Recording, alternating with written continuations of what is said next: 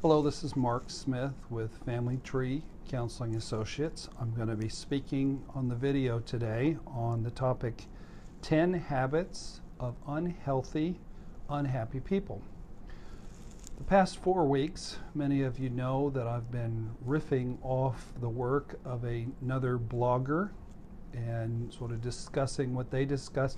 Not ripping off the work, riffing off the work. There's a difference.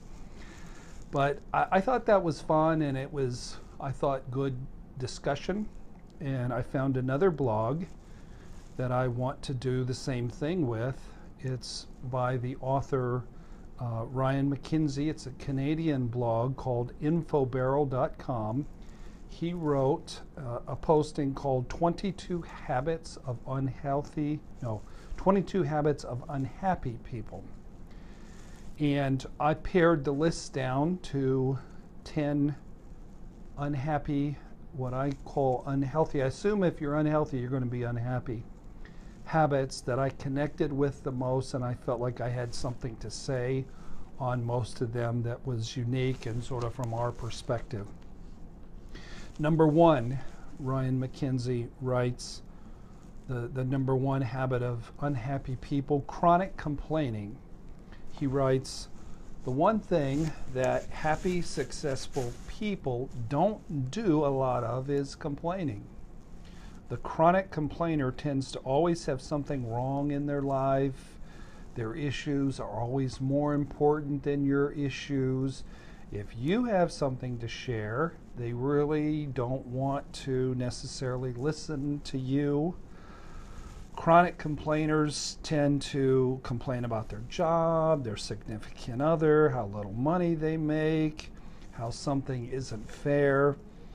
If you're a chronic complainer, quit your whining, Ryan McKenzie writes, and stop talking and start talking about the good things that are positive in your life and focus on what is good.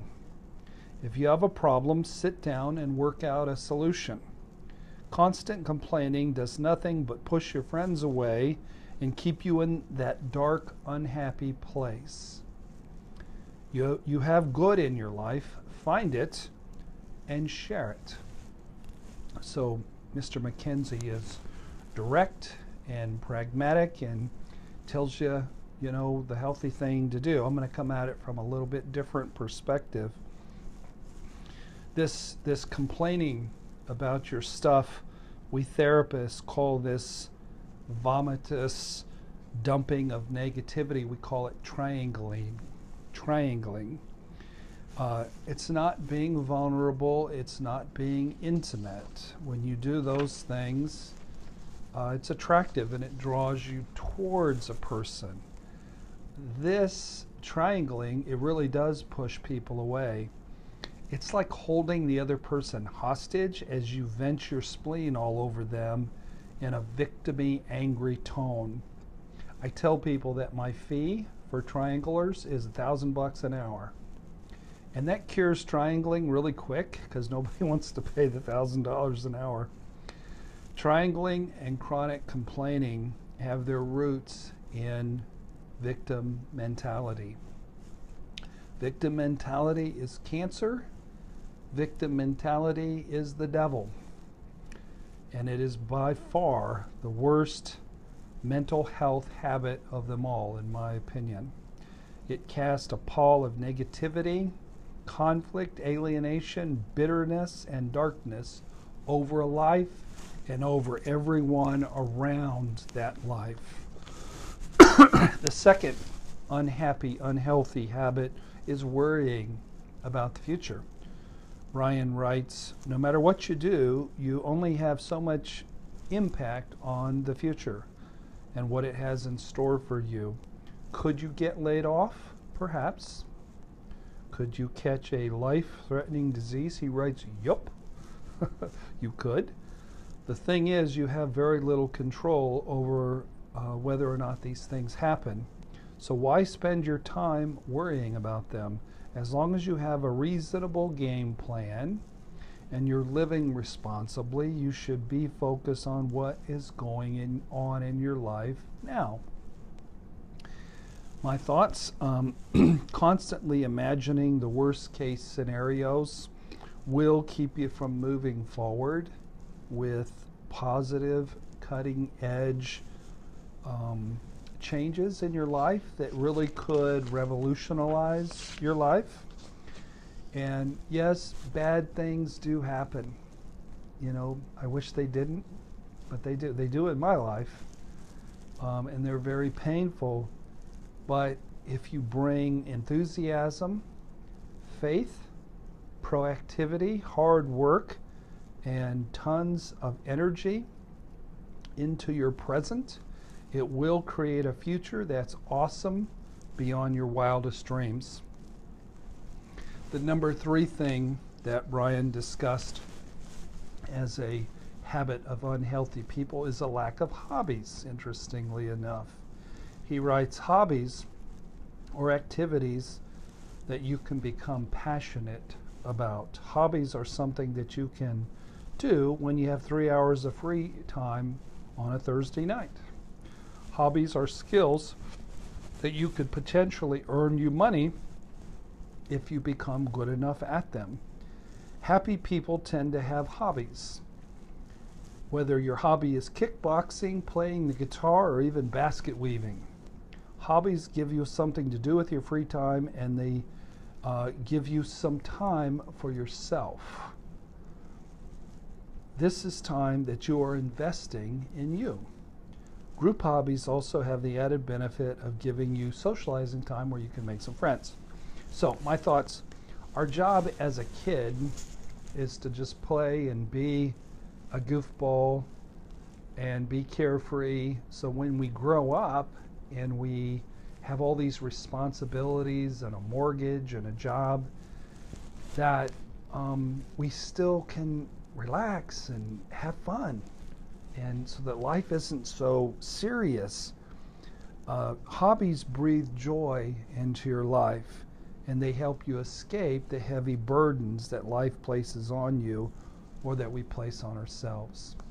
So I'm 55 years old, and I still venture into what we call the Monon Center here in Carmel, Indiana, 3 days a week. And I do battle with a bunch of 28-year-old fellas who are really good basketball players. And I'm not so good anymore. I didn't used to be too bad. I never had much athleticism, but wherever I had, I've lost.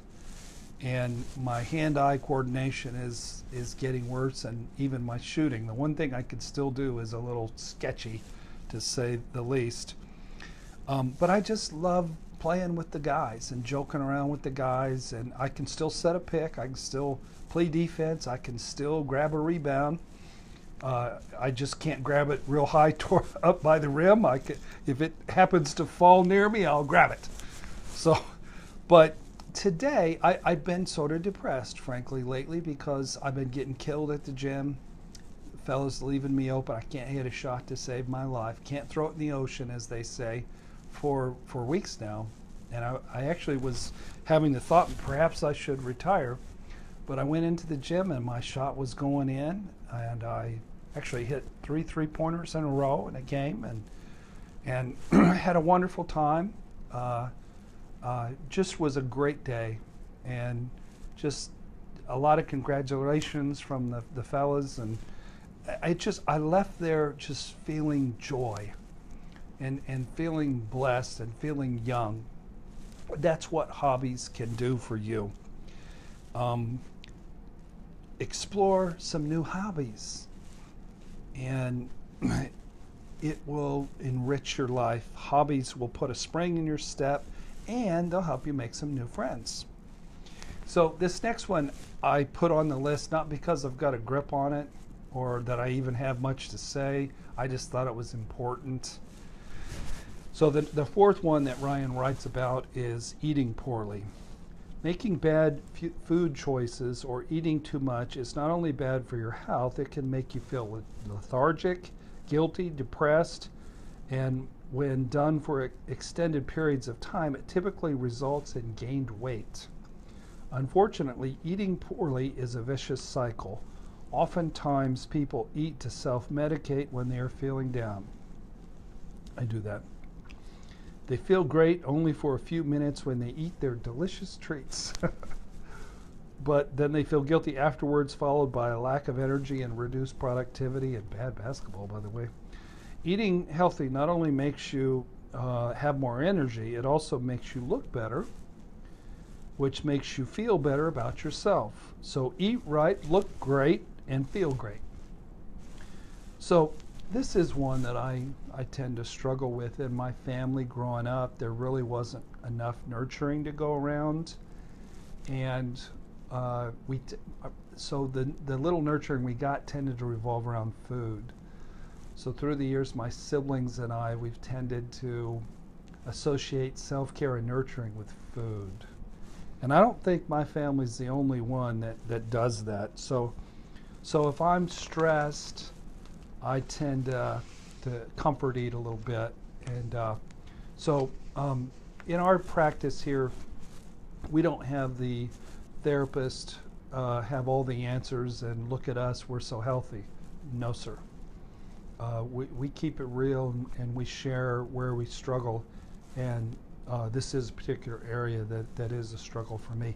Number 5, unhappy habit, holding grudges. Ryan writes, harboring animosity towards somebody is like carrying around a backpack full of rocks. You don't have a problem carrying it, but it is a load on your back, and life sure would be easier if you could just take it off. Forgiving will help you free yourself of anxiety, stress, and depression and allow you to have happier relationships. Free yourself of the hate and move on. So Ryan's saying, don't be a hater, be a lover. So I wrote in my blog, holding grudges is more of that cancer thing, which is victim mentality. I've heard the analogy that holding grudges is like holding burning coals in your hands. Once you have it deeply in your mind and in your spirit that you cannot be victimized in a relationship without your full consent and cooperation, and that it's really about reenacting your own family of origin issues, it really eliminates the holding grudges issue.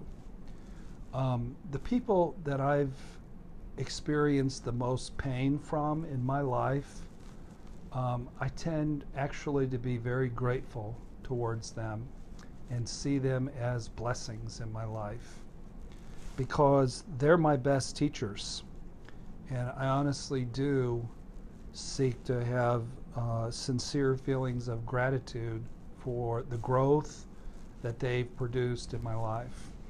Number 5, unhealthy habit is hating your job. Ryan writes, with 2 weeks of vacation, most people work about 1,920 hours a year, and that's about 22.4% of your year, including sleep. So you better like what you do. If you genuinely hate your job and doing it every day is going to cause you endless grief, take the plunge and go do something else.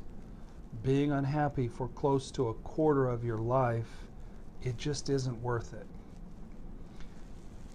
I write, I'm a big believer in the philosophy of do what you love and the money will follow.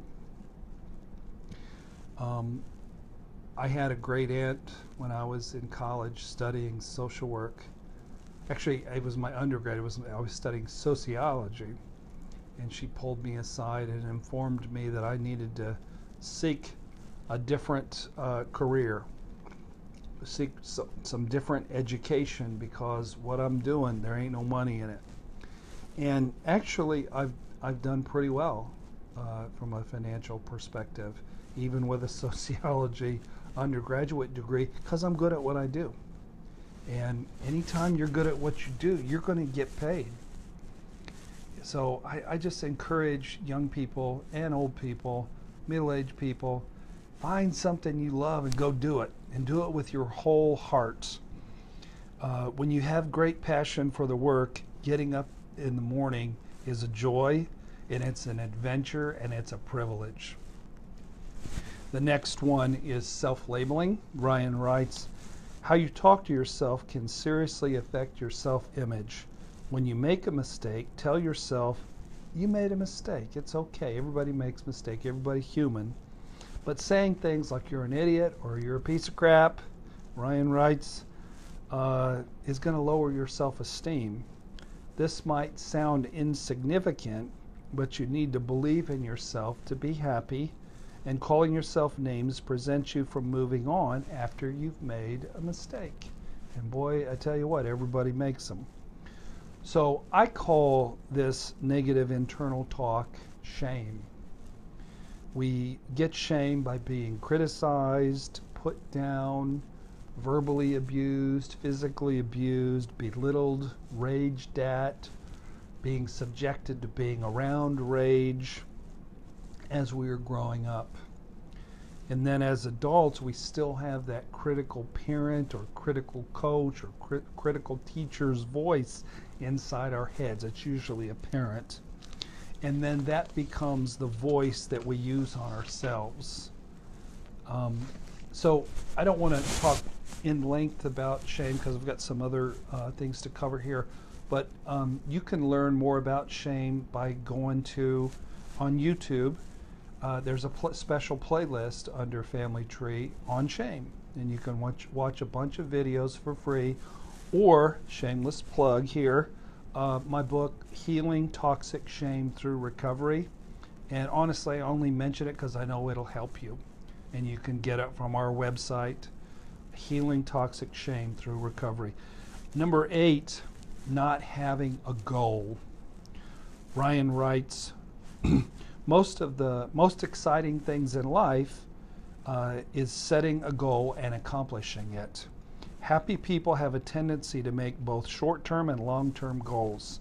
Short-term goals give you many accomplishments that help build self-confidence and help keep you motivated for the big picture. These goals can be related to anything that is important to you. Fitness, finance, and hobby-related goals are examples of goals that you can set immediately. Successful people are constantly setting and accomplishing goals. While lack of ambition has a tendency to lead to mediocrity, limited emotional satisfaction, unhappy people often set goals too. The problem is they set them too high and they don't achieve them, and then they launch into that negative self-thinking and beat themselves up. And so the author Ryan encourages people to start small, build up steam, because the only thing that stands in the way of you achieving great things is yourself. I love goals. I love December 1st and thinking about the new year and thinking about goals. I just don't understand people who don't set goals. Where are you going? I mean, why wouldn't you want to get better at what you do, or impact the world more, or get healthier physically or emotionally, or make more money? Why wouldn't you want to make more money? At least make a goal about that. Or achieve any goal that's in your heart that you want to achieve.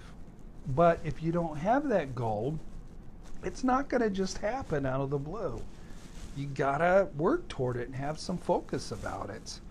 So every New Year's Day or around that week, I'm busy thinking about where I've been and really analyze the previous year. I do this for myself and for our practice, and where I'd like to go and where I'd like to take our practice, and how are we going to get there? How am I going to get there?